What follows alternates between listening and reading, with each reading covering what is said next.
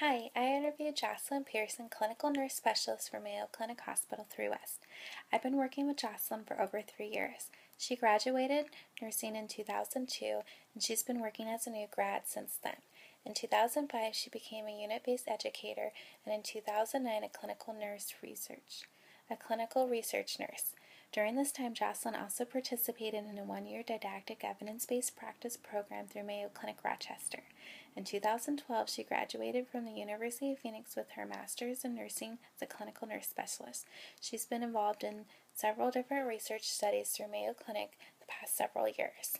I chose to interview her because I've worked with her for the past 3 years, and I wanted to have a better understanding of her job and her role for our unit. She's a value and an asset to the unit, and often her work, contributions, and ability go unrecognized as a clinical nurse specialist.